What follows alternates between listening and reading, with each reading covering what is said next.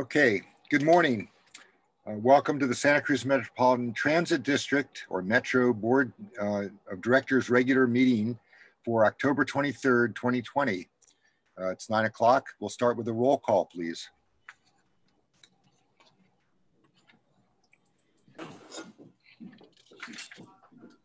Good morning. Director Bottorff. Here. Director Kaufman-Gomez. If I heard part of that, I think that might have been me. I'm here. That was you.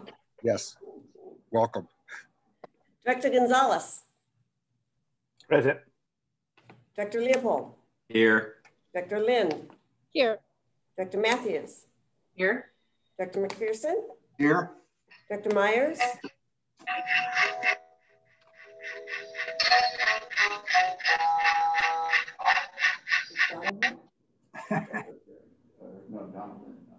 Donna Myers.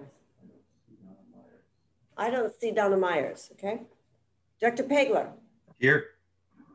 Director Rothwell.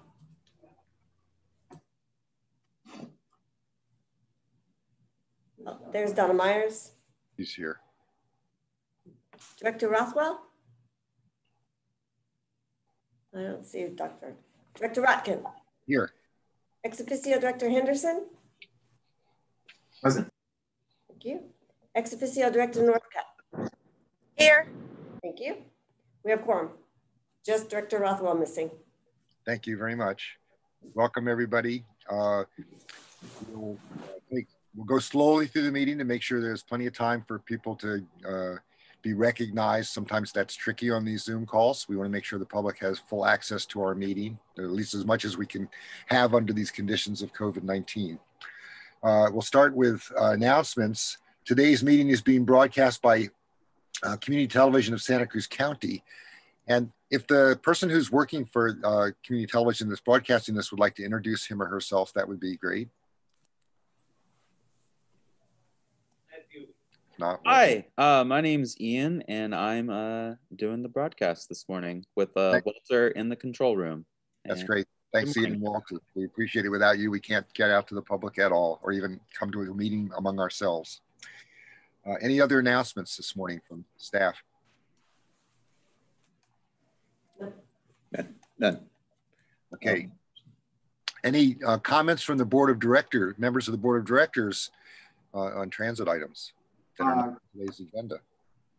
This is Bruce McPherson. Just want to say congratulations on a great article on our safety efforts for our passengers. Great article in the Sentinel. I think it was on Thursday. I can't remember, Wednesday or Thursday, sometime this week. And job well done. And I'm glad we're getting ahead of this as much as anybody could hope for, I think. So congratulations, Alex, to you, the staff, and to James. I took a great photo, Mr. Sandoval, on the bus. So congratulations, we appreciate it. And our passengers need to know that. So very well done. Thanks, Bruce. And Bruce, I'm going to push that right over to Danielle. She did a fabulous job on setting that all up for us. Right. I wanted to thank Danielle Glagola for her work. And it's great that we have a marketing director that can organize these kinds of things, which we never had in the past. Thanks so much. Not for a very, very long time. Any other comments from members of the board of directors? Aurelio. Yeah, thank you, Chair. I just actually like to take a moment right now to thank Trina Kaufman-Gomez. I know she's terming out as the city council in the city of Watsonville. And I know she's served the city of Watsonville well on Metro.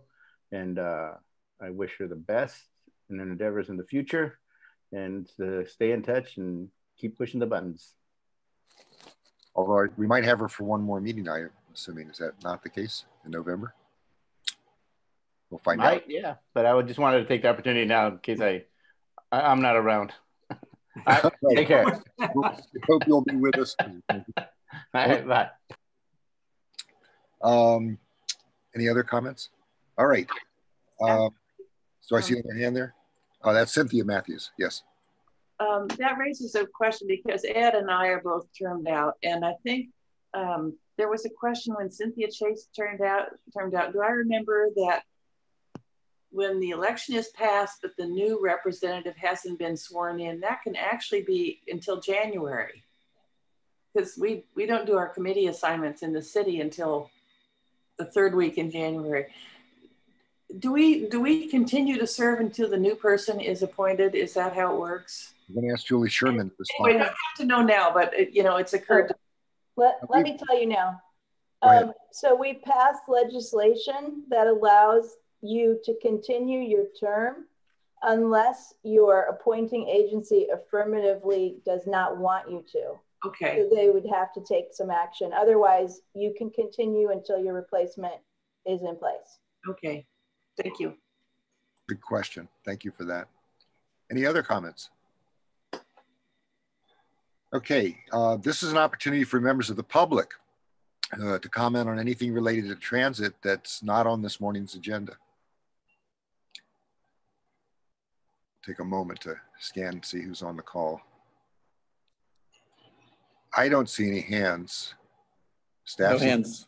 No hands noted. This is an opportunity for labor organizations to comment on any item that's not on this morning's agenda. No hands, Mr. Chair. Thank you. There is one. Is there? Where's that, John? James Sandoval has his hands up. James, go ahead. Good morning. Oh, yeah, sorry. Good morning, everyone. So I just wanted to say thank you for having us involved with that event. I think it sends a really good message to our community that we're united in protecting them. And I'm just really hoping we continue moving forward, working together and keep sending the right message to our community. Thank you.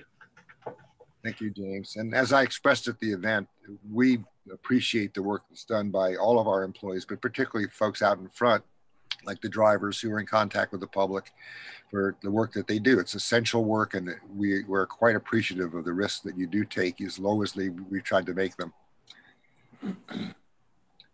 Next, any additional documentation for existing meetings? There is one, came a little late. I'll point out that on the schedule for when our meetings are going to take place next year, the May meeting would be scheduled not for May 14th, but May 21st, if I got that right. You did. And that was either a slip or a typo or something in the initials that was sent out. Other than that, that item is correct, as now been corrected. And Mr. Chair, just two other quick items. Yes, please. Yeah, well, first of all, on that, we will post the corrected calendar to the website. It's already been posted, Gina says, so she's fast. And then you received electronically a copy of a city support letter for item 906, which is a revised contract for the ECO or the Go Pass. And then also we had communication from MAC member Mike Pisano, also from Director Leopold on the same topic, which was an interesting link to some discussion about having exercise routines at bus stops. So we've sent that over to the planning department to take a look at. Okay. Thank you, Michael Pisano, who I know is watching today. It was his suggestion, so thank you. All right. Written communications from the Metro Advisory Committee, or MAC as it's known. I don't think we have any. I didn't see any in the packet. None. Okay. We're now to the consent agenda. This is items, all the items that begin with 901 through 909. The board will take action on these all in one motion unless a member of the board or after hearing from the public, a member of the board decides they want to pull one of these items off for further discussion. Does anyone on the board want to pull for discussion any of the items on the consent agenda? Donna. I just have a comment on 906 when appropriate. Are you going to do public comment first, Mike? No, if you have a brief comment, make it now. I just wanted to for further discussion. Yeah, so 906 is for the public accept and file program update on downtown Santa Cruz employee bus program. Our transportation planner submitted a letter of recognition as part of this agenda item, and I just wanted to express my thanks to John and Alex and his team. I know this was a difficult thing to renegotiate, but from the city's, just wanted to say thank you representing the city of Santa Cruz. And I hope we can continue to keep up this partnership. So thanks to staff for working through this. Great. I think that relationship is a model for things we might pull off in a number of other areas of our county. Other cities. Mm-hmm. And you have Director Bottorff with his hand up. Ed, go ahead, please. Yeah, thank you. I just have a quick comment on item 9-5. Okay. I just want to, bring the board up to date that the Capital Committee has had ongoing meetings about the newly proposed Cruz facility. And after many meetings, we finally had brought everybody together, got some good input. And I think it's pretty exciting because I think we had all talked about having possibly a new Cruz facility. But also in this facility, there are different kind of facets being brought in there because of changing times, things that could affect our operations moving down the road with community service groups in there and meeting rooms. So I think this facility is still going to be, not very big, but it's big, a little bit bigger than originally planned. But that extra space is going to come in very handy for Metro moving down the road. So the Capital Committee was really behind this project, and hopefully with some funding and grants, this will come to fruition. So thank you. Great. Anyone else from the board? Are there any members of the public who would like us to have further discussion and possible different action on any of the items on the consent agenda? I see no hands, but let me ask staff. No hands on either side, no. Okay, I'm looking for a motion to approve the consent agenda. Move approval.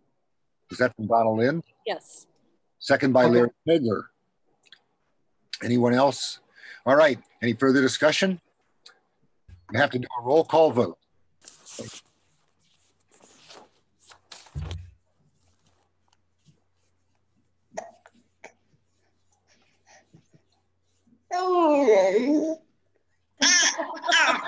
Sorry. Perfect. We have a motion by Lind and a second by Director Pegler. The roll call. Yes or no? Director Bottorff. Aye. Dr. Kaufman-Gomez. Yes. Dr. Gonzalez.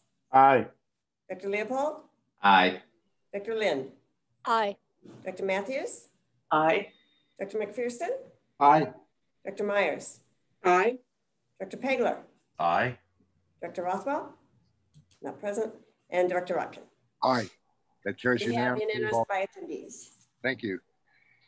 All those items are then approved. Item number 10 is the consideration of a resolution to establish the Board of Directors meeting schedule for next year and the locations if we end up meeting in person or not remotely. But that's, as I said, that's been sent out to everybody. We've corrected the May date to the 21st of May rather than the 14th. Any discussion of that item by the board members?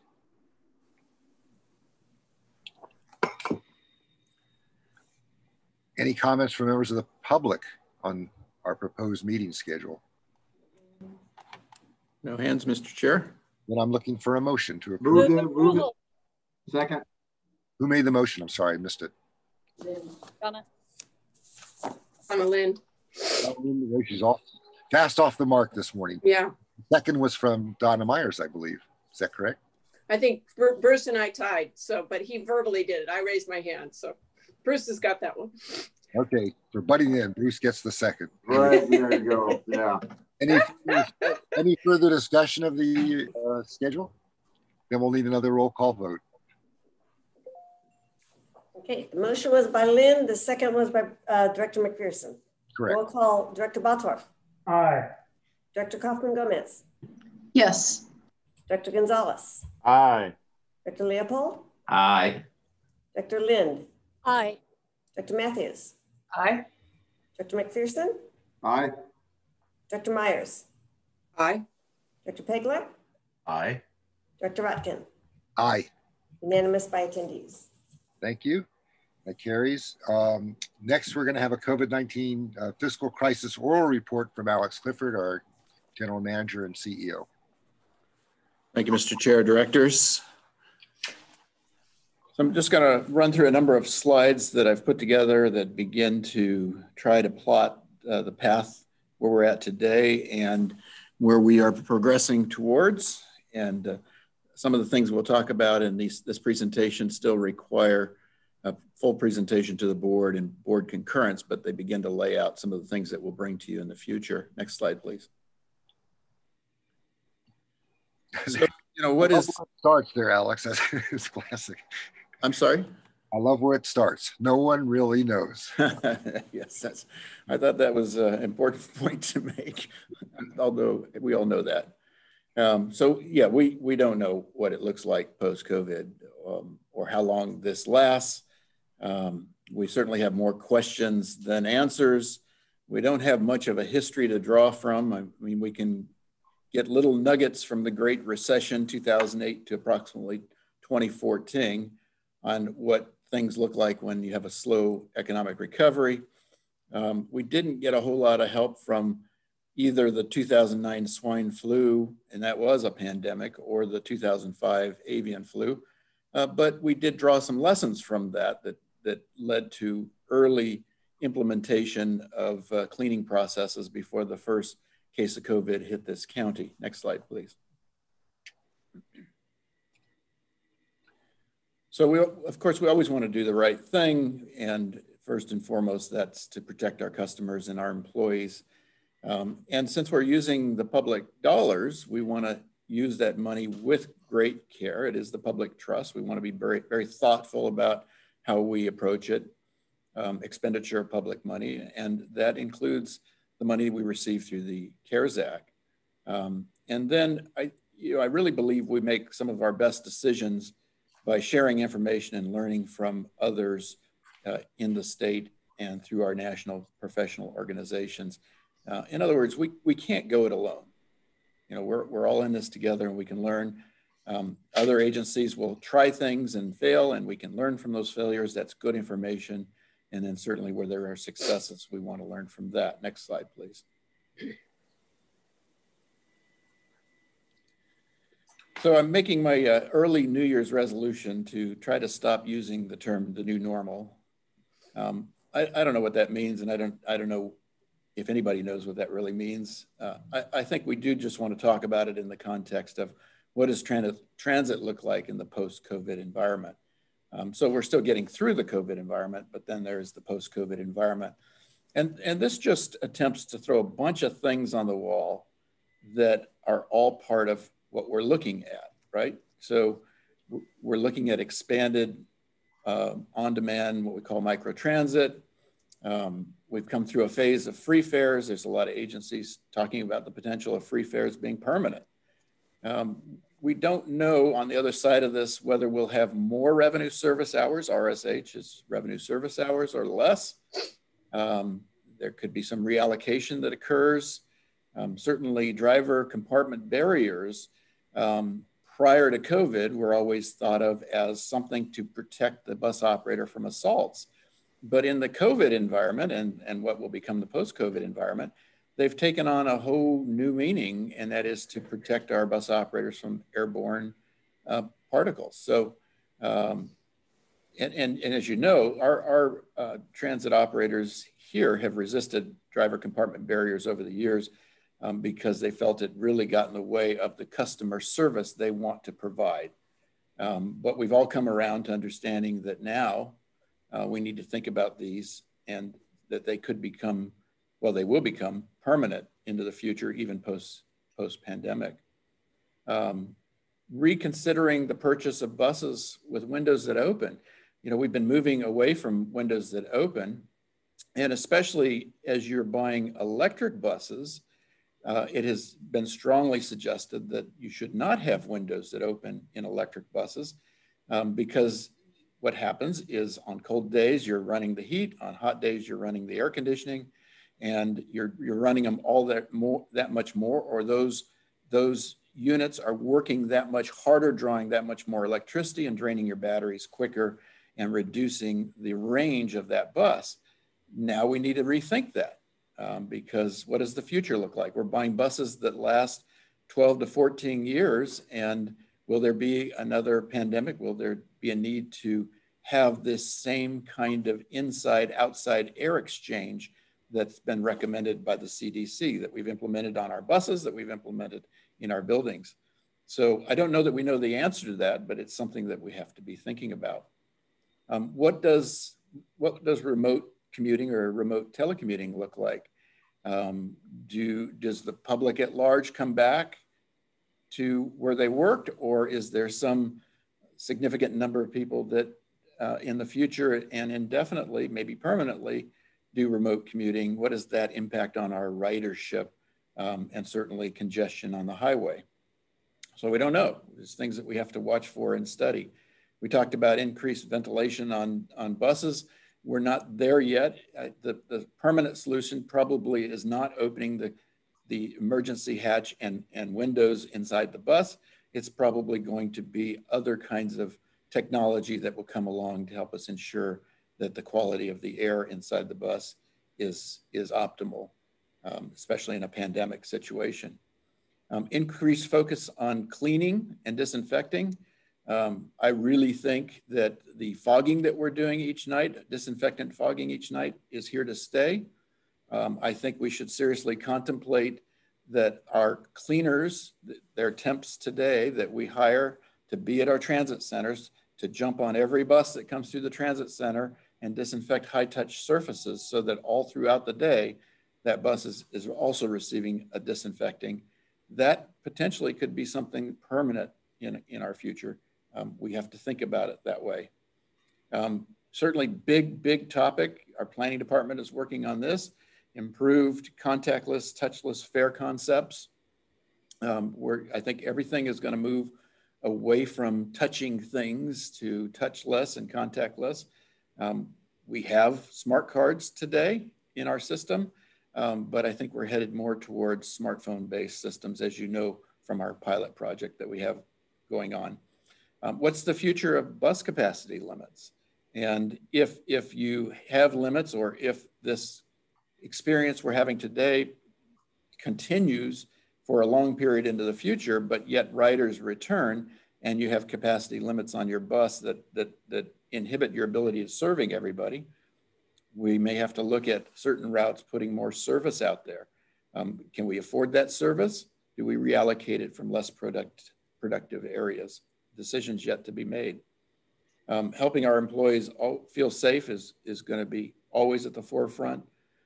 We have to continue to reevaluate now what is the future of fixed route. As on-demand transit comes in, do they work together? Is fixed route always going to be what it was in the pre-COVID environment? We have to study that. Automatic passenger counters on vehicles, helping us provide the ability to customers to see how many people are on the bus and to make a decision if they feel uncomfortable that there are too many people on a bus, they can choose to wait for the next bus. There's a lot of work in the antimicrobial treatments areas, things you can spray on, products you can buy that have antimicrobial features to them. That's a growing field. Also, UV ray disinfecting is being experimented out there. It's not something we would jump on board right now, but it is being experimented with, and I think it will continue to develop. We're also considering seat materials, making sure that we're buying seat materials in buses that we purchase that don't hold in the virus and smells and things like that, that are easier to clean. And then finally, what is the future of cash and coin?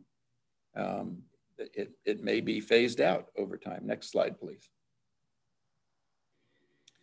So at this particular point, I would lay this out as our initial strategy.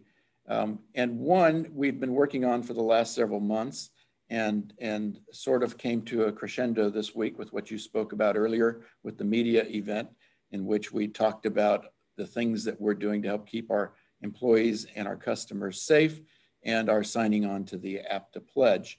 And that's to restore public and customer confidence in a safe experience when riding the bus. That is paramount. We learned that through our survey that that's important.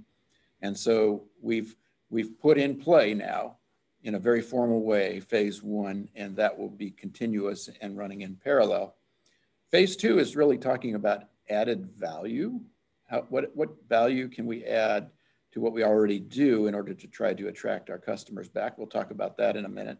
And then phase 3, of course, is post-COVID transit service. Next slide, please. Okay, so again, phase 1, restore public customer confidence. Next slide. There's our app to pledge. Next slide. These are on the sides of buses throughout our system. Next slide. Of course, we've completed all of the between row sneeze barriers. Next slide. Let me say before you move on from that one, those of you who haven't had a chance to see one of these buses, it's quite impressive, the job that's been done outfitting our buses with these separations between the seats. It's very professional looking. You know, it was done very quickly, but if you look at it, it really looks like we knew what we're doing. And I want to appreciate the work that was done by whoever was responsible for all of the actual physical work of putting those things in. It's a lot of work. It's quite impressive. Yeah, and that kudos goes to Eddie Benson, our maintenance manager, and very specifically to Joseph Mata, who has moved on to other work elsewhere, but did a great job for us during his tenure here in installing these barriers. So he did a fantastic job.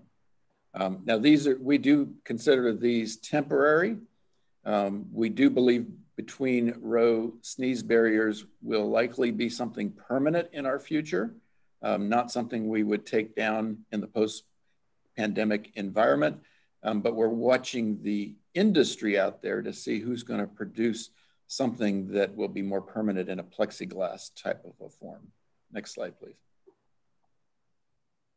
Of course, the fogging that's going on, and then you see on the right slide the hand sanitizer that's available to our customers as they board the bus. Next slide.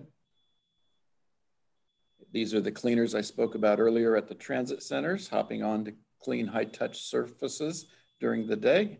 Next slide. And then, of course, you saw this in the Sentinel, right? Except it was James behind the curtain in the Sentinel picture. But that is our curtains that we put up. We hope to replace this in the near future with the permanent version, which is the plexiglass version. But this was, again, done by Eddie and team on very quick, short-term notice so that we could react to the pandemic arriving here. Next slide, please. Of course, face covering, probably in the post-pandemic that goes away, but all the way through whenever it's formally announced that you don't need face covering, we will require face covering to ride on our vehicles, both employee and the customers. Next slide. Okay, so phase 2, as we talked about, added value, contactless, touchless. We have the smart card. We want to encourage customers to migrate away from cash and coin. We want to encourage them even to migrate away from the magstripe card because that's not considered cashless, touchless. And so that's one avenue for them to go. But it's sort of an inferior product because you have to go to either a ticket vending machine or one of our 2 customer service centers to load value. It was never launched or envisioned originally back in 2009 with online features. So we have this pilot project going for the mobile app. And we, as a part of our reaction to COVID and the pandemic, we expanded that pilot project not to be just Highway 17 as originally envisioned, but to be system-wide. So that will lead also to a validator that will be placed on the Highway 17 buses, and that's part of that pilot project too. So if that all works out well, we can launch the validator system-wide and start really marketing heavy to move our customers off of whatever fare media they use today onto the smartphone app. We're investigating bringing you a proposal to expand Wi-Fi from just its current state, which is limited to Highway 17 buses, to all of our buses. We think that will really add value. So we'll bring that to you hopefully sometime early next year. Another one we hope to bring to you to consider early next year is the automatic passenger counters, or what we call APCs. And as I explained earlier, in addition to that, providing sort of us data geeks here at the office with a lot of information to better plan our services, it does provide a wonderful feature for our customers, especially in the pandemic and post-pandemic environment, of being able to see how many people are on that approaching bus. So we think that will be a real nice added value. You're going to talk today a little bit about smarter bus stops and redesign. And we've launched our customer service kiosks at both transit centers. Customers can walk up to a doorbell looking device and push a button and communicate with the customer service folks and have their questions answered without burdening the individual, the customer service representative who's selling fare media over at the customer service window. And then of course, we're in the final acceptance stage of automatic vehicle location or predictive arrival and departure. As we've talked about a lot, that's an important feature for people to understand when their bus is coming in, if it's on time.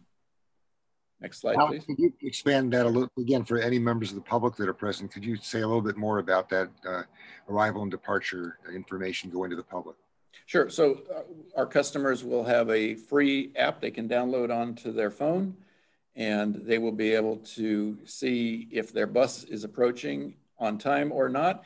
If you're at your workstation, you might see that your bus is running late for some reason, and you might be able to stay at your work location or whatever you might be doing. Maybe it's a student studying for a test. They might be able to continue doing that because they know their bus is going to be, say, 10 minutes late, and they can avoid going to the stop and waiting there, maybe even in hot weather or rainy weather, unnecessarily for an extended period of time. So it'll really help provide a nice customer service feature to our customers. Thank you. Next slide, please. So then it gets a little bit trickier. Phase 3, post-COVID transit service, this is ongoing. I'm not here to tell you we've mapped it out and we know where we're going, because as we talked about, we don't have all the answers. We are evaluating implementation of on-demand service, and we will probably bring you early next year some recommendations there. As much as is financially feasible, our goal has been, and hopefully continues to be, to restore service to our pre-COVID levels. Now, there's a couple of caveats there. Of course, for right now, we don't have all the students at UCSC, so we wouldn't restore that service right now because we'd have a lot of empty buses running around. Because the tech industry over the hill still predominantly has employees working from home, we've cut back Highway 17 service, and we're reacting to what are sort of new developing peaks in that service, and made some other minor changes. But overall, our goal has been to try to make sure that we put back now as much service as is possible, so that as our customers return to the service, maybe their job has asked them back, they move off a furlough to come back to work full time, or they need to get to their doctor's appointments, or just the grocery store. As they return to our service, that service is there and available for them. If it is not, we risk that they find other ways to accomplish what they need to accomplish, and we lose them for good. And we don't want that to happen.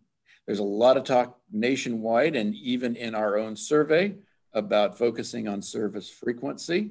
So we'll be putting a lot of thought into that.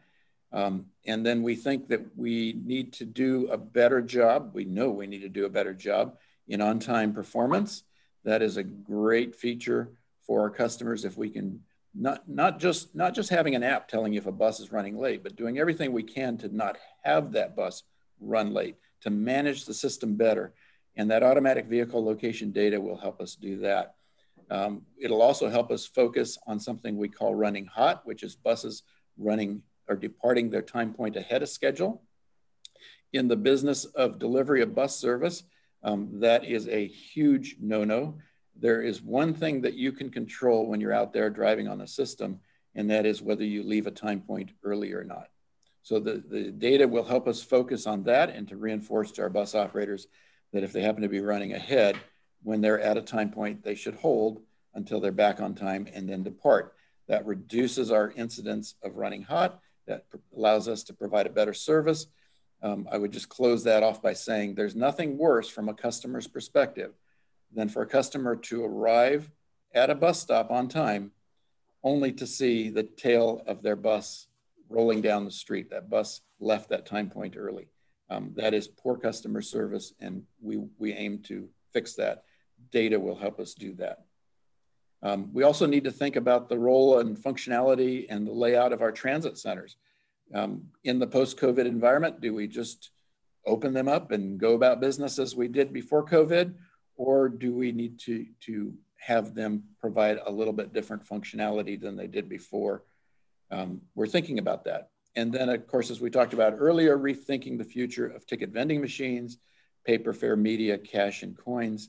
And we think, too, that Bus on Shoulder is just going to be a wonderful addition. And, of course, in partnership with the RTC, that continues to move through the process. Next slide, please.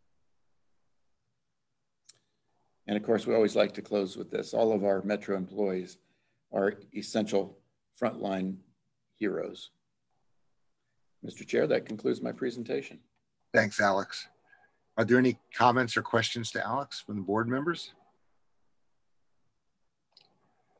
Yeah, Mr. Chair, Supervisor McPherson, I just want to say a great presentation, forward-looking, and to mention how appreciative I am that how well we're working with the RTC, the Regional Transportation Commission, on these issues and others as well. As chair of the RTC, and there's many of our members that are on the RTC as well, it's vitally important that we work together to meet the transportation needs of our county residents in particular. So thank you. It's noticeable how Metro is getting along with RTC and vice versa. I just much appreciated having served or serving on both of them, as many of us are. So just thank you very much. I think it's vitally important because we're all on the same bus, so to speak, getting people from one place to another. Thanks, Bruce. Sure. And Mr. Chair, you have Cynthia Matthews. Cynthia, go ahead. That was a really good presentation. Could you send us your slide deck for that? Yes, absolutely. Anyone else from the board with a question or comment? Donna Myers. Yeah, I just, yeah, Alex, I thought it was an excellent presentation, and I'm wondering if you might at some point be able to make that presentation to our city council at some point in the future. It's just really good information for everyone that uses the bus system so I don't know if we can condense it, but I'd love to work with you to possibly have maybe a condensed version and bring it to our council in the near future. Absolutely, yes. We'll work directly with you on that. Great. That was part of my thinking too. We report at each meeting briefly on the various assignments that we have, and this one is really substantive. So I'm aligned with Donna on the thinking there. Great. I'll second that too, as the county level. Yeah, agreed from Scotts Valley as well. And some of the things, it's just like, it's amazing the technology and what's changed in just a few years. Just looking at some of the things that you're looking, that we're going to be able to do is amazing. So it'd be nice to share that and all the good work that Metro's done. Thank you. Lilio. Yeah, I want to just same thing for the city of Watsonville. Since there is a lot of ridership from Watsonville to Santa Cruz, I think it's important that the community of Watsonville see this. Yeah, Alex, lace up your shoes. You got some traveling to do. Actually, if well, online, don't have to leave the seat.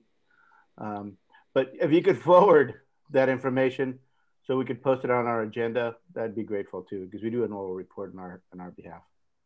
Yeah, I'll send it to all of the members, and I normally do, after the first of the year, I do the rounds to the county and all of the cities and make a state of Metro presentation.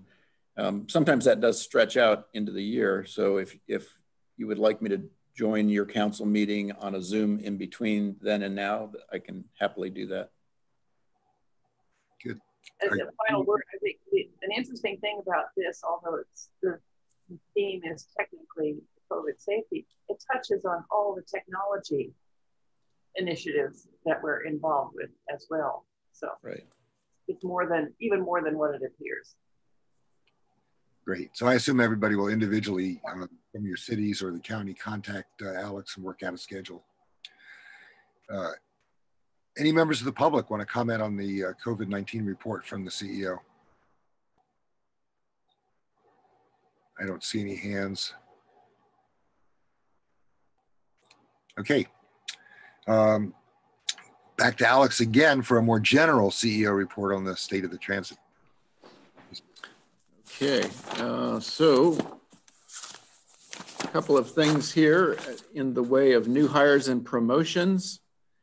We have Tanya Gilliam, purchasing assistant, and Wayne Sakai, vehicle service worker. So welcome aboard to those two individuals. And then we have a bus operator who has promoted to transit supervisor, and that is Robert Valdivia. So congratulations, Robert. Then just in the way of a quick update, I'm sure you all have been following the news, the COVID, the thought about COVID recovery funding from the transit side of it. Well, from the overall package side, at least we understand as of right now, House Speaker Nancy Pelosi and Secretary of Treasury Stephen Mnuchin are still talking.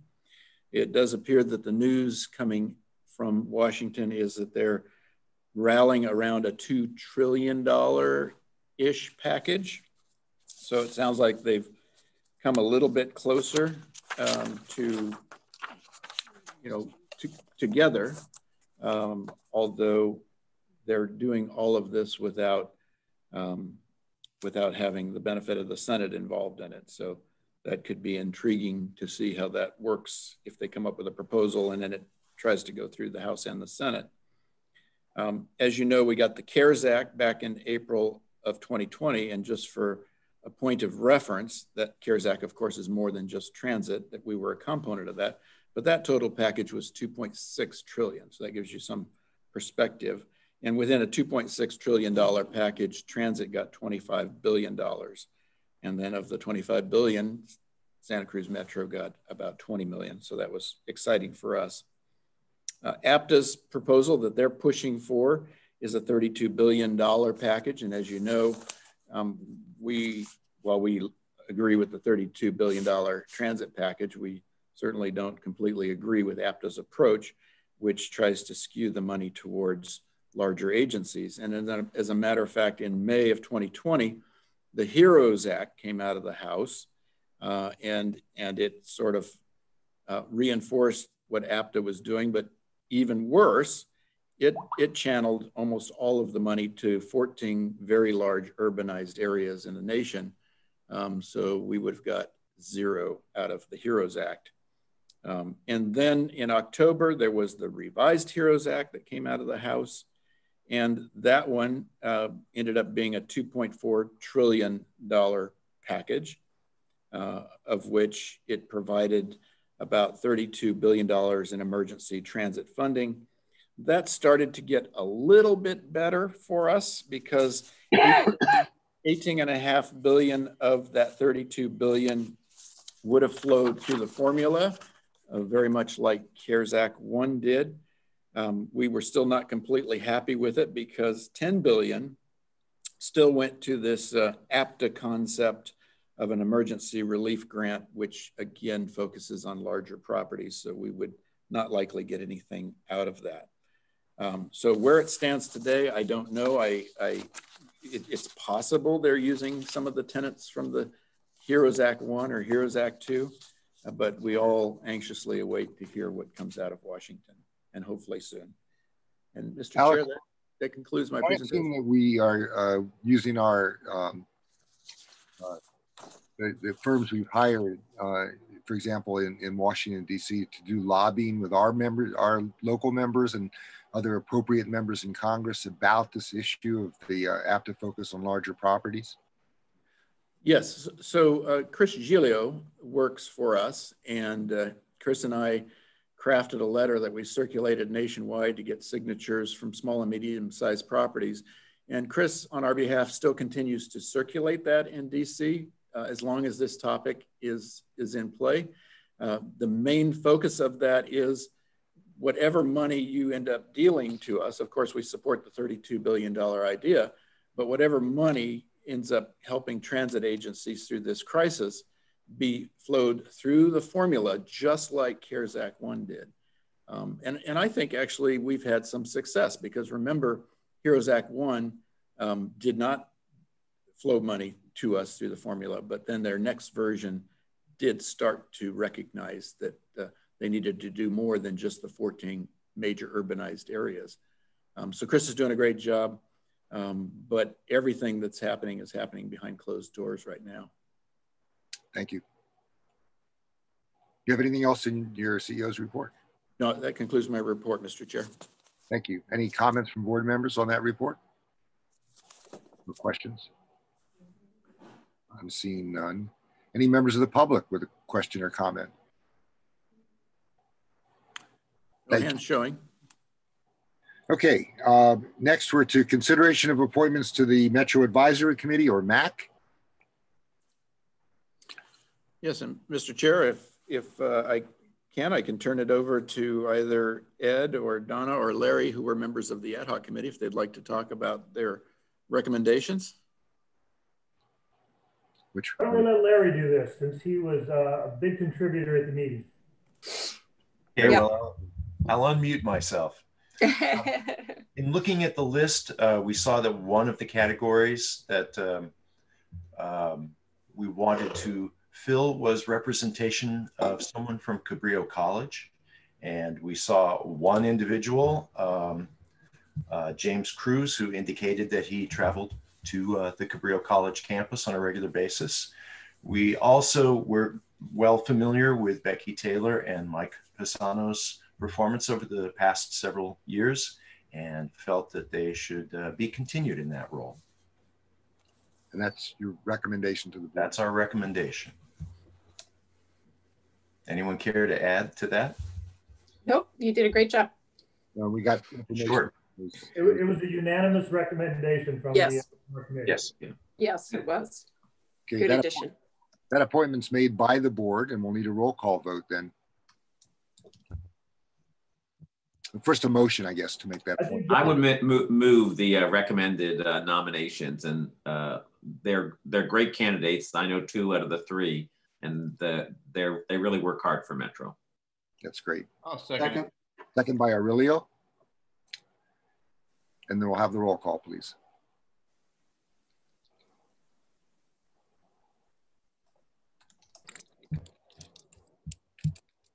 We have a motion by Director Leopold, a second by Director Gonzalez. Correct. And the roll call is Director Bottorff. Aye. Director Kaufman Gomez. Yes.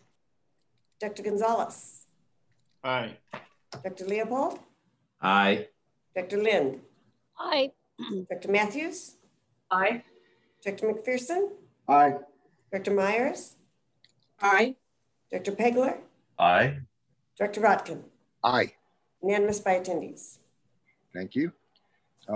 Next, we have consideration of authorizing the CEO to use the, let's just spell it out, CALACT/MBTA, and I'll let him explain to us what that is, purchasing cooperative contract for the purchase of 6 buses from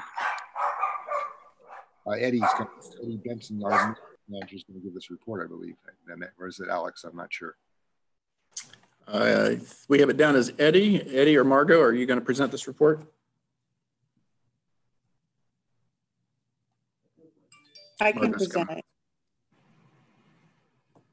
Go ahead, Margot. Good afternoon. First slide, please. Yeah, I don't think we have, do we have slides on this? Oh, okay. Yeah. So we're asking the board to authorize the CEO to execute a contract with Gillick for the amount not to exceed $3,958,985. So we are paying with these buses through a couple of grants. One is the PTM ISEA grant, and that was for $3.5 million, which the board approved in November of 2019. And then the remaining funding comes from, let's see. That's the local match. The local match, I'm sorry. It will make up the difference for the CNG purchase. We purchase our buses through a kind of a cooperative agreement. It's the California Association for Coordinated Transportation, the Morongo Basin Transit Authority. And as I said, it's a cooperative purchasing contract where we get better pricing for our buses. And with that, does anyone have any questions? Are there questions? Any members of the public with questions? We have a hand from Cynthia Matthews. Cynthia. So it appears we're getting more buses for less money. Am I understanding that correctly? That is correct. I believe we were to purchase 4, but we're actually purchasing 6. Yeah, that's amazing. And what happens in terms of budget? We had some funds budgeted for that. Those go into the capital fund, etc. That's just the question. So we are poised to purchase 2 more buses. So yes, it'll return to the capital fund, and then we'll use those to do the next round of purchases. So we're coming back to you next month, I believe, for to exercise the option to buy 2 additional buses. These are funded by the state. We couldn't put them into this same request because the state has to complete its process before we're allowed to say that we're going to buy the buses. They don't give us pre-award authority. And if we prematurely get out there, they can tell us that we can't have the money. So we're very careful about that.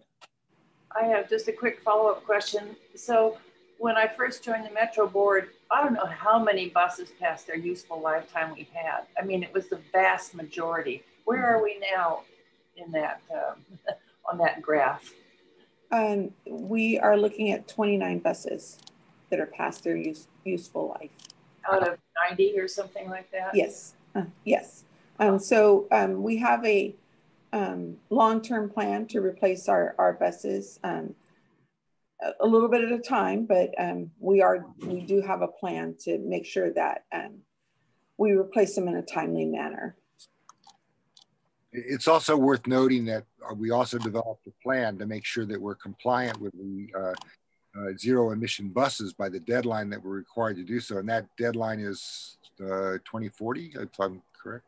Not sure. Well, it's a phased deadline. So in 2026, for example, if we buy buses in that year or that year forward, 25% of what we buy have to be electric. Then in 2029, 100% of anything we buy has to be electric. So we presented you a plan that's compliant with that, allows us to get some electric buses here on this property, shake them out, see how they're going to work for us, and then also allows us to experiment, hopefully in a couple of years, with hydrogen fuel cell buses.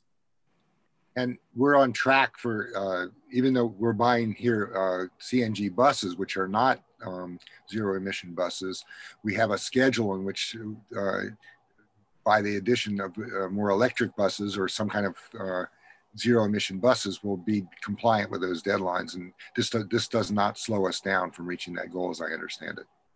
That is correct, Mr. Chair. We will be compliant with the law, and what we presented to you is compliant. In that journey towards 2029, we will continue to buy as many compressed natural gas fueled buses as we possibly can. We do own a compressed natural gas facility that used public funds. Were invested in that. That's a very expensive facility. I think it's in excess of $3 million. And its useful life really does run out about the time that we would start to be under the 100% requirement.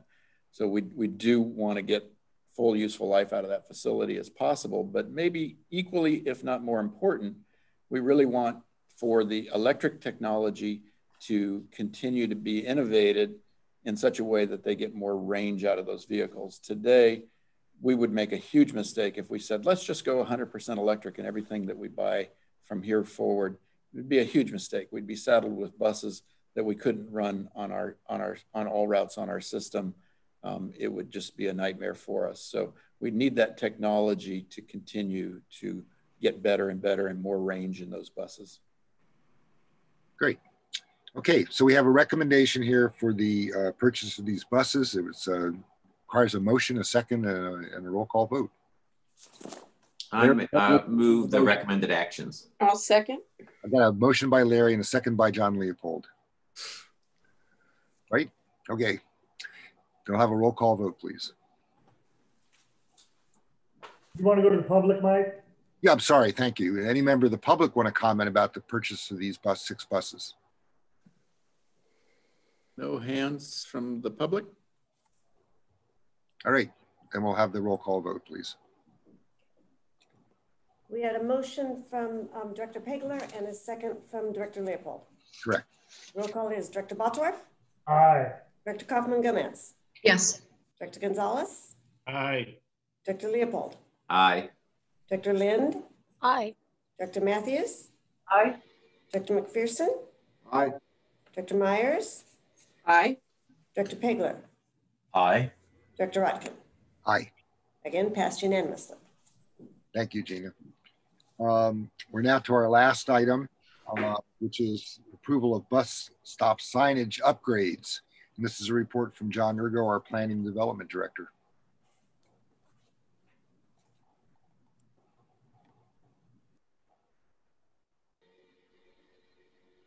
You might be muted, John. I don't.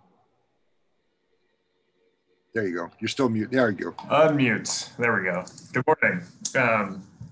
So this report presents for the board's consideration a new design concept for Metro's 798 bus stop signs based on research of industry best practices and evaluation of Metro's current signage and multiple iterations of design review that staff has been working on over the past several months, and we're excited to present these ideas to the board.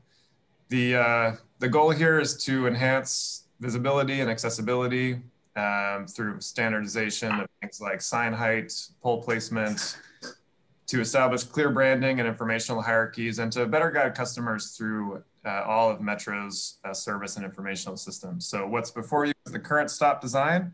I'm sure it's familiar to everyone. It contains lots of useful customer information, the bus stop ID, some branding, customer information numbers, but I think we can all agree that it's fairly visually cluttered. It lacks a clear hierarchy of information, and it doesn't quite guide customers through the system.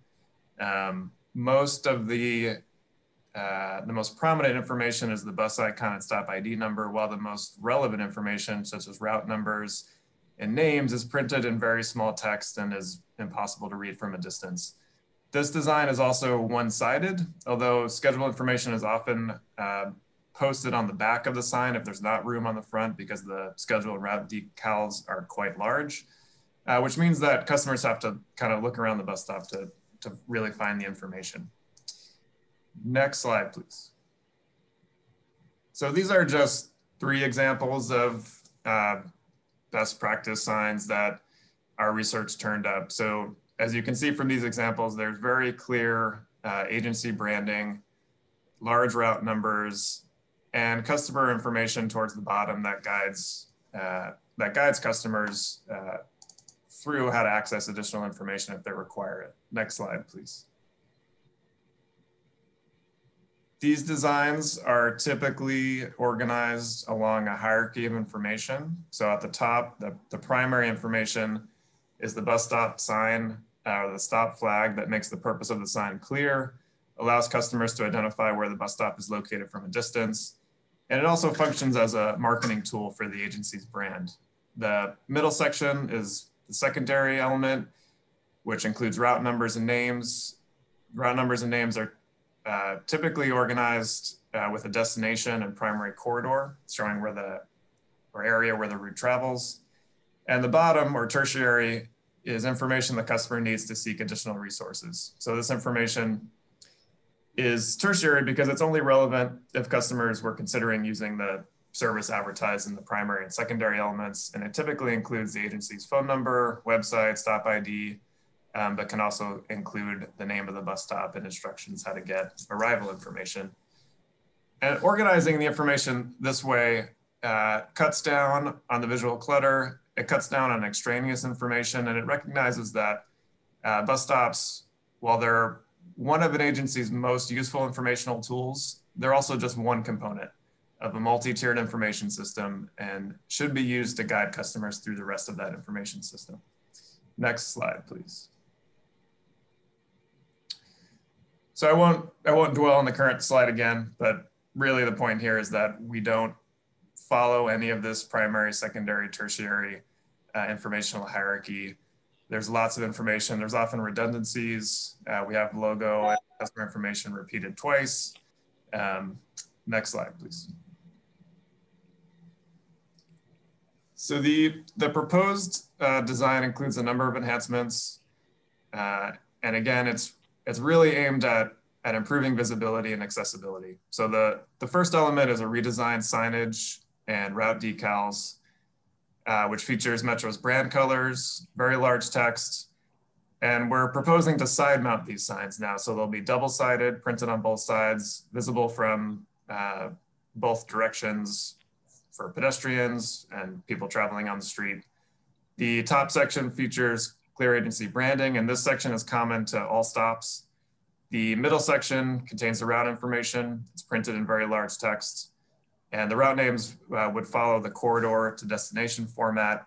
And we've also proposed some color coding based on service type. So whether the service is local, express, limited, or rural for a quick visual reference. And the bottom section contains the additional information where customers can go to find real-time or the text message-based schedules. We're also planning to include a link and a QR code for quick reference to the real-time arrival application. Next slide, please. Actually, could you expand on the last comment? Yes.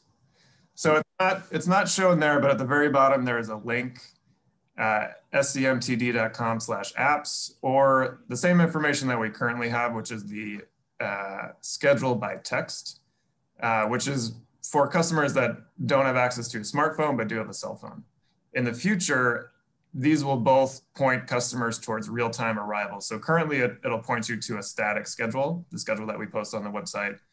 But once our automatic vehicle locator system is fully operational later this year, it'll give you real-time arrival information, either through the text or through the URL link, or it's not shown here, but we're gonna add a QR code where you scan or take a photo using your smartphone that will automatically pull up the link to the real-time arrival information. And is that going to require new signs, or can we use decals or something to, not have to replace these once we create these? So the proposal here is to replace the decals on all the signs. So once we do that with the new design, it'll have the QR code, the link, and the schedule by text information. So we're not going to put these signs up until we get our mobile app operate. It's not mobile apps what I'm talking about, but the vehicle location information out to the next bus information out to our customers. Yeah, so in the implementation schedule, there's a lot of elements to this proposal. It's not just the redesign. We're also looking at raising the sign height, ordering new poles, plates. So we think by probably spring is the earliest we can implement this, which should coincide with the AVL system. But we can also, if for some reason it's not ready, the link will be live and the QR code can point to the static schedule information until the real time is there. So we don't necessarily need to wait for one or the other, or we wouldn't need to update it. It would point to the same information. It would just replace it with real time once that's available. Thank you. That's very clear. I appreciate that, because I was a little concerned about us putting out we have a lot of signs out there, putting them all out and then having to put new ones up as soon as we got our next bus operation in order. Yeah, that's something we're trying to avoid for sure. Next slide, please. So this just shows what what signs would look like with one to multiple routes. So the majority of our signs only have one route, and we're proposing a smaller flag, so a 12-inch by 12-inch flag, which is on the left. And then as for stops that have multiple routes, it would expand to the 12 by 24, which is the size of the design we have now. Next slide, please. And this just shows the color coding that we're proposing. So there might be some changes to the colors here, but the basic idea is that for Highway 17 Express, different color indicating that it's an express limited stop route, blue as a local service route, and the very kind of limited frequency routes, for example, the 40 and 41 in a different color for that quick visual reference. Next slide, please. So another major enhancement that we're proposing is standardizing sign, the vertical clearance of the sign and the pole location. And so most agencies, our best practice research turned up, do adhere to the ADA 80-inch clearance sign height. It's not a requirement for us. It's only a requirement if the sign extends more than 12 inches from the pole, which ours do not currently, but we're proposing, and they wouldn't in the future, they would be at that 12-inch exactly. But we are proposing to just standardize this, follow industry best practices, raise the sign height to that minimum 80-inch clearance to just improve the visibility to pedestrians, to bus operators, to passing motorists, avoid obstructing pedestrian pathways. And we're also looking at relocating the signs from inside of shelters to new poles installed on the outside for, again, greater visibility. So currently, if you're at a shelter, you have to look inside. And this is not just tied to customer information, but also branding to show clearly along the corridors where Metro services. Staying on this slide, the most significant upgrade is the new schedule and map inserts that we're proposing. So these would feature stop-specific schedules, as well as schematic route maps installed in display cases at select stops. And future phases might include the installation of real-time information displays, which I can get into later. So currently, as you all know, Metro maintains full timetable and route map information at all stops. And they don't provide the information in the clearest way for the customer. So customers have to locate themselves on the map. Are they near A, B, C, D, E? Find their nearest time point and then extrapolate based on where they are in the route, the arrival time based on that schedule. So these stop-specific schedules would just list the times for that stop and would eliminate all of that guesswork. The maps are more schematic, but they highlight key corridor information and stop locations. And so we think this will provide more useful information to the customer, reduce the visual clutter. They'll also reduce maintenance costs of having to replace schedules and maps at every stop whenever there is just a minor schedule change. And this is something that we've been going through over the summer and fall through COVID. Every time we did a minor or often major service reduction or change, we had to go out and replace schedules at all 798 stops. And in the future, we would only have to do that when there's a change in route. And in fact, only the most well-resourced agencies post schedules at every stop. Our research turned up that about 80% of agencies do post schedules at stops, but they do so at an average of 5% of stops. And these are typically in areas with high pedestrian activity, possibly tourists, casual, first-time riders. So the bus stop signs serve the purpose of making the transit system discoverable and easy to use. Conversely, in low-density areas or areas with less frequent transit service, riders are more likely to approach a stop having planned their trip in advance and not needing the schedule information at the stop. So next slide, please. So we've developed these criteria for where we are proposing to maintain schedule information with this new enhanced at-stop schedule and schematic route information. We have identified 118 such stops. This is 15% of all of Metro stops, where we're looking at west side stops near large student populations, stops in proximity to social services, senior housing and destinations, downtown areas, Santa Cruz, Government Center, Boardwalk, Watsonville, Cabrillo College, stop serving high schools that receive special kind of scheduled and transit service, and rural and mountainous areas with poor cell phone coverage. And I want to take a minute to highlight the work of our intern, Rohan Tuli, who actually spearheaded a lot of this effort and the design, but also combed through the cell phone coverage of all the 4 major carriers in the area to identify areas of poor cell phone reception to identify those stops. And so this, again, this would be 15% of the stops.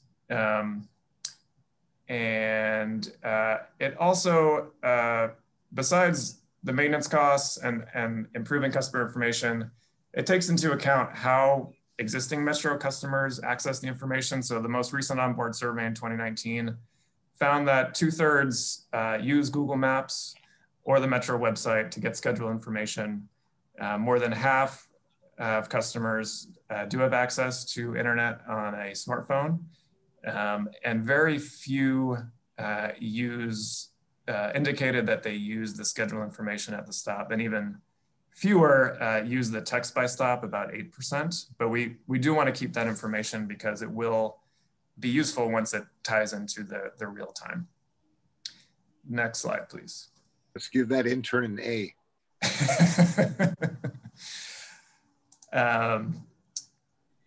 So this is the breakdown of which stops would have schedules and what information there would be at each stop. So again, that 120 is on the right 3 columns, and on the left are the 675 stops where we would just maintain the flag, route numbers, and names. But again, do all the other enhancements of installing new poles, raising the sign height, and posting the link to real-time information on those stops.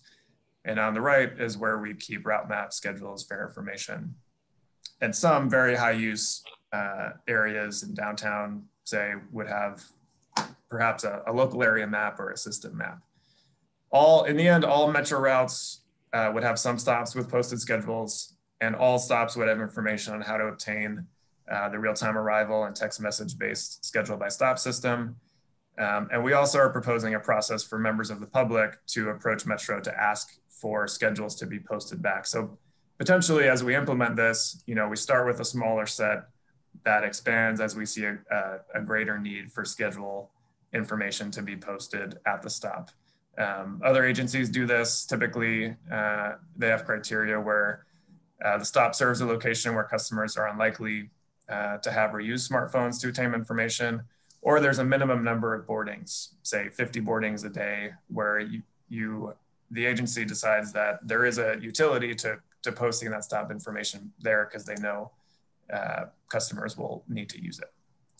So I think that's my last slide. We are asking for approval and feedback on this design concept. There will be some future design iterations as we walk through a little bit more of the color, refine more of the colors, the font sizes, and things like that. But we plan to do that in-house. And again, with the implementation schedule, we're going to be ordering new poles, new sign plates, and printing all of these new decals, and actually visiting all 798 stops to make sure that we can achieve the vertical clearance, also the horizontal clearance on the sidewalk.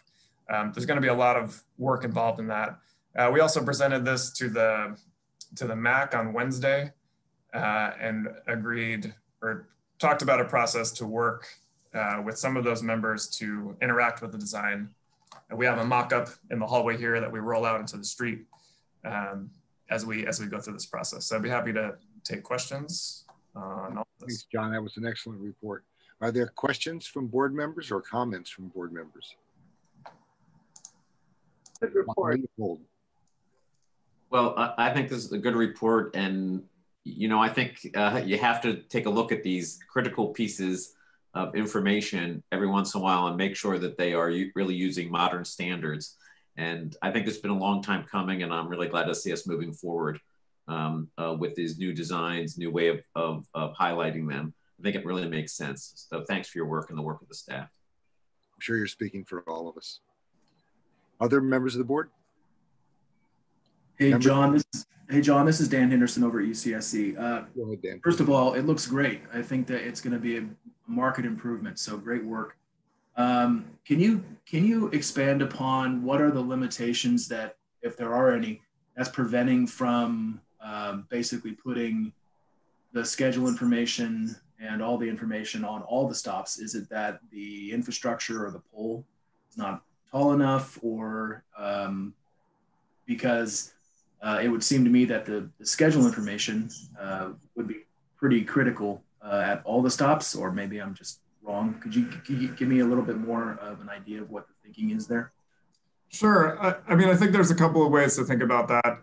You know, we have stops within the system that serve very few riders or potentially no riders. And you could argue that the posting schedules at those stops really serves no purpose. And so the point of this was to focus, or the point of this is to focus Metro's resources in areas where posting the schedule information is going to serve customers using that stop. There is certainly a maintenance cost with going and servicing all of our stops with full route and schedule information every time there's a service change. And again, we've experienced that multiple times throughout the summer and fall that we've had to implement these emergency service changes. And so this is a modernization that also recognizes that the majority of customers don't, I'll say the majority of regular customers that turned up in the 2019 onboard survey don't actually use the schedule information at the stop. They use Google Maps, they use the website, they use Headways, some of them use the text by stop. And so there isn't a need necessarily to go out and maintain the full route and schedules. It would also honestly be very time consuming to produce these at stop schedules and maps for every 798 stops. So we are doing the work that the customer typically has to do at the stop to extrapolate that stop's particular scheduled arrival times. But it's a lot of work to have to do that at every single stop. And we don't think the payoff is there. We don't think that it really serves a useful purpose for the customer.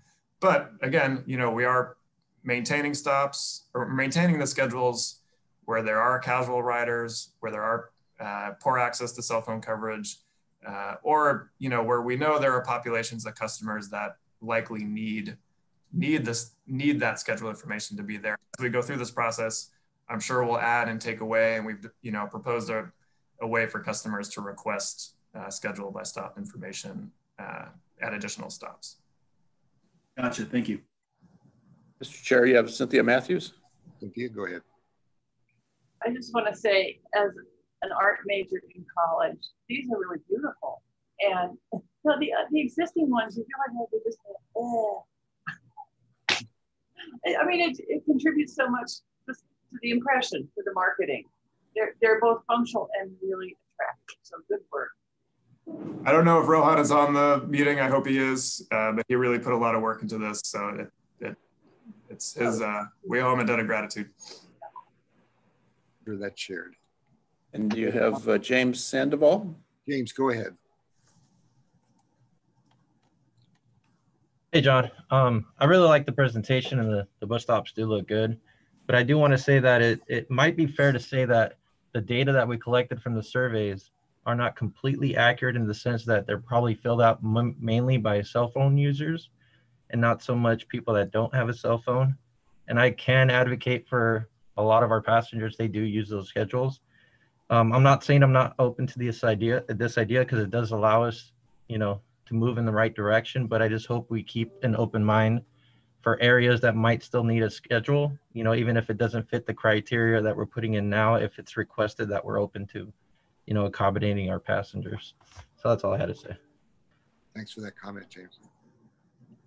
Yeah, and just to reinforce that point, as John described, he's developing a process for customers to communicate to us. So if we go through this transition and they happen to be at a stop that doesn't have the information, they can sort of appeal it to our agency to reconsider placing more detailed information at that stop. Good response to that concern. Any other comments or questions from either board or the public? I have a question. Yeah, Alta. We still have the ability to put schedules on the bus, correct? The headways, I'm assuming you mean. Yes. Yes. Yes, the headways, yes. Okay. That's what I use. When I use the bus, I keep a headways in my backpack, the current headways, and I've never used any of these signs. I constantly using the headways to figure out when, especially when I'm on Highway 17 or taking a route that's not my regular campus route, and I don't know when the buses come and stuff. I use the headways to figure out, when the bus is likely to come. And of course, when we have next bus information, that's going to be really useful. I have to say, I love it when I go on Caltrain, and you know when the next train's coming. It's really, it makes waiting a lot easier than just guessing. Did I miss it? Is it coming soon? Who knows? I think I saw Larry Paglo's hand. Larry, go ahead. Yeah, John, great presentation. I wasn't an art major, but I appreciate the kind of logical flow of information. It's much easier on the eye and the mind to understand what's going on. We do have a number of bus stops around the county, particularly at the UCSC campus, that are shelters rather than posts. And I'm assuming that your reliance on the plate is going to translate well to anything that's inside of a shelter. Does that fit your model? So we're using the same plate size, but we are proposing to move the plates to the outside of the shelters where there's space. So where we can actually install the pole in the sidewalk, we'll do that to improve the visibility. And then I think at UCSC, we're actually, around the campus, it's interesting. There's a lot of student use, obviously, but it's very frequent service, and that population is probably fairly attuned to smartphone use and the real-time arrival information once that happens. But we are proposing some of the West Side stops to maintain the schedule information for casual student riders to access the service. But the goal is to reinstall the signs on the outside of the shelters so they're more visible. Yeah, I know that you should be in touch with Dan, because a few years ago we were trying to reconfigure almost a bulletin board of both the Metro and the UCSC services within the bus shelters where they were available. So there's a system, and it's based as much on the scale and size of your plate. So I think it'll work fine. Good job. I do have to say that I'm always the only person in my classes that doesn't have a smartphone. And also, we're looking out for you still, so don't worry. I also appreciate, after serving with her for 16 years on the city council, I just found out for the first time that Cynthia Matthews was an art major. I had no idea.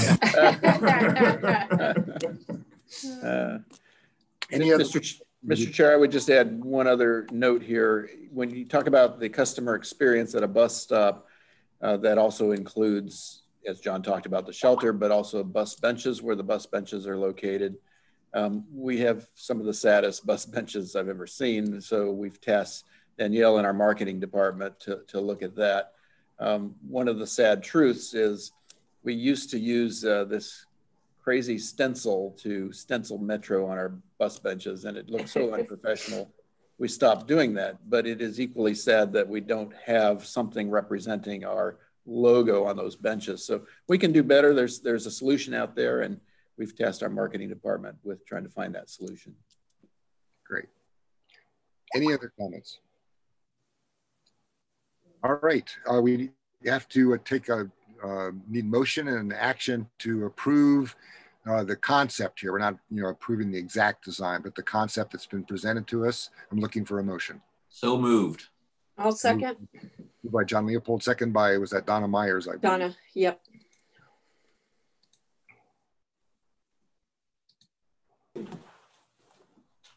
Do we need to go out to the public anymore, or are we done with that? I'd already asked the public if they had, unless there's somebody right now. I don't want to leave anybody out. No hands. I don't see any hands. We don't see any hands. Okay. Bus stop signage concepts. Motion by Leopold, second by Myers. Roll call is Director Baltorf? Aye. Director Kaufman Gomez? Yes. Director Gonzalez? Aye. Director Leopold? Aye. Director Lind? Aye. Director Matthews? Aye. Director McPherson? Aye. Dr. Myers? Aye. Dr. Pegler? Aye. And Director Rotkin? Aye. Everybody's Unanimous voting. vote. You went out of this meeting. People are voting before your name's called. We have an announcement of our next meeting. That's Friday, November 20th at 9 a.m. That will be a teleconference, as was this one. And we are adjourned. Thank you all very much for your participation. And I want to thank our staff, particularly all of our staff, bus drivers, as well as all the administrative staff, the service staff, maintenance staff, because I've been doing a great job under very difficult conditions, and the board appreciates that. Yep. Goodbye, everybody. Thank you, everybody. Bye-bye. Bye-bye. Bye, everybody.